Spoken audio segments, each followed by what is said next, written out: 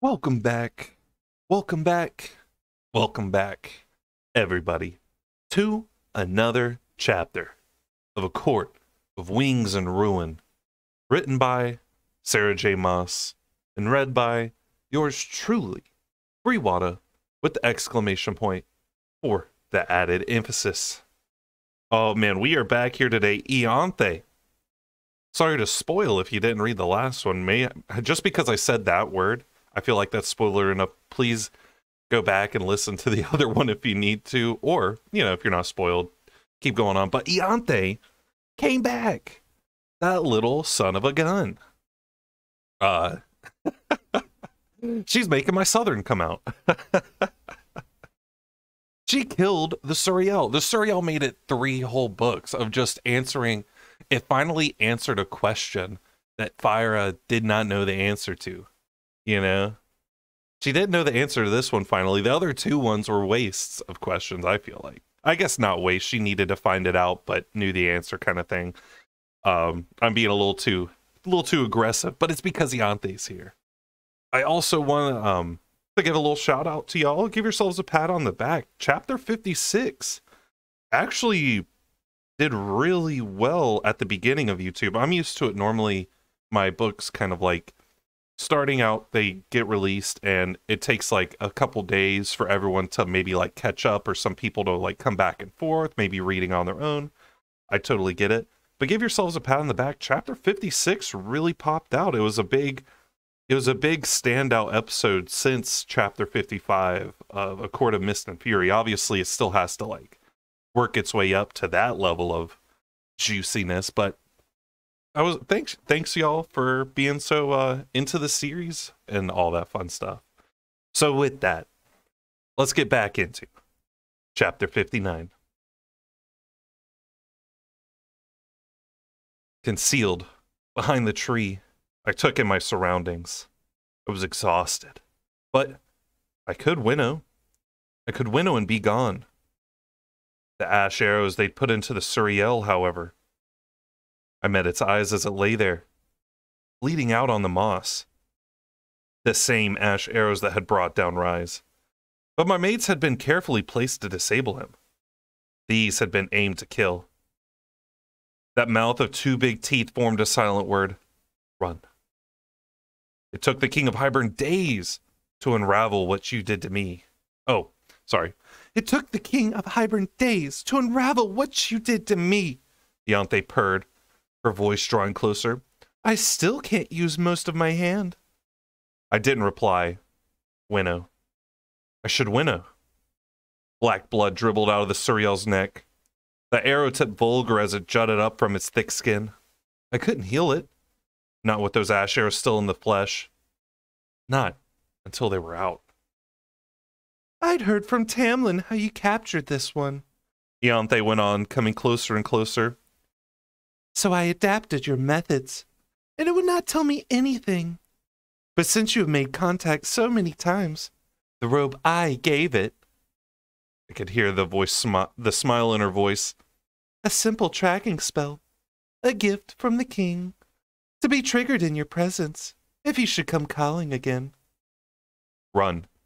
The Suriel mouthed once more, blood dribbling past its withered lips. That was pain in its eyes. Real pain, as mortal as any creature.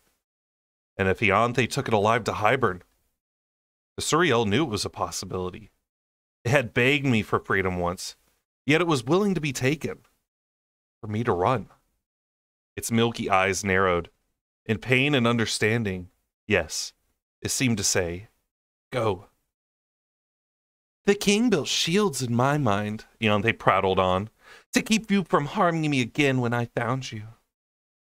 I peered around the tree to spy her standing at the edge of the clearing, frowning at the Suriel.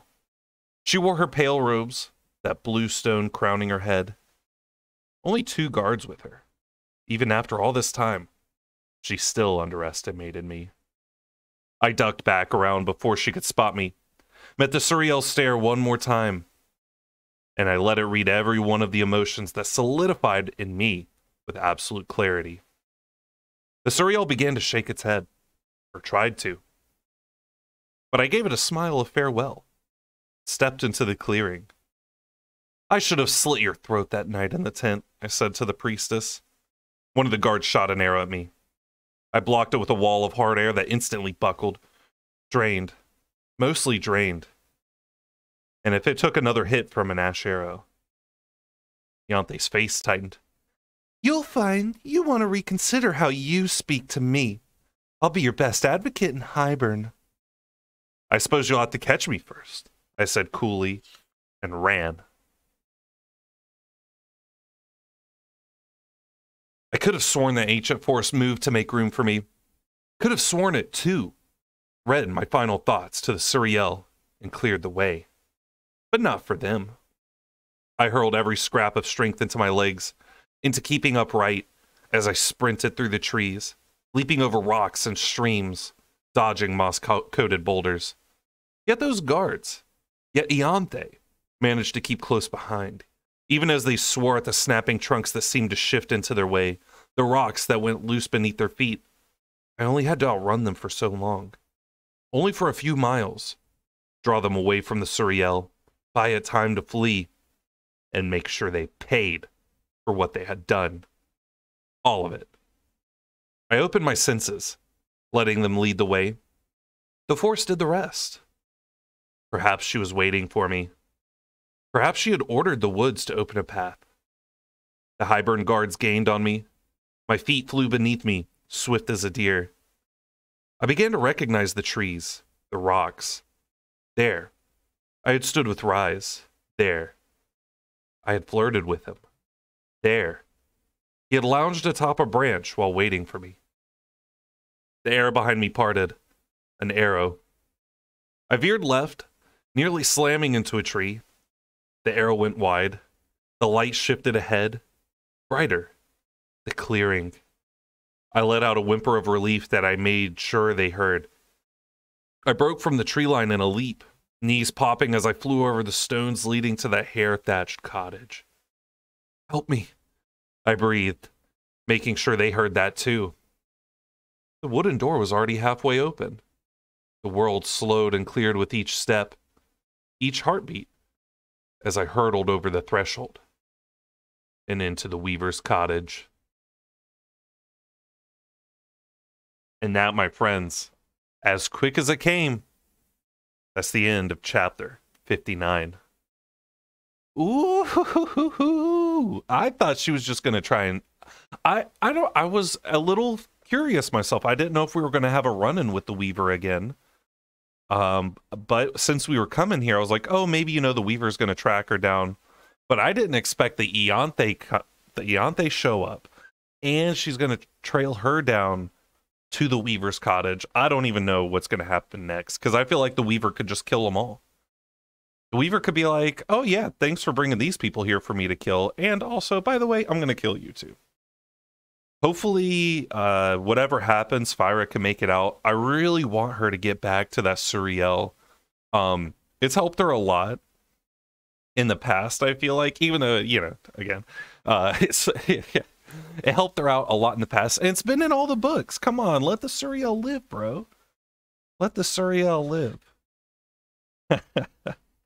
I'm just looking through some of the other pages, looking at the map to kind of like gauge. I kind of know where we're at with this. We're on like the middle east coast of Prythian, and the crazy part is like it's not that far away from where the battle's going on. I guess it's far away in a general sense, but they were talking about the Winter Court, like north of the Winter Court area, so where Under the Mountain is. So we're pretty close to the battle anyway. Well, y'all, that's another chapter down, and we'll be back. So make sure to stay beautiful, stay hydrated, and we'll see you in the next chapter.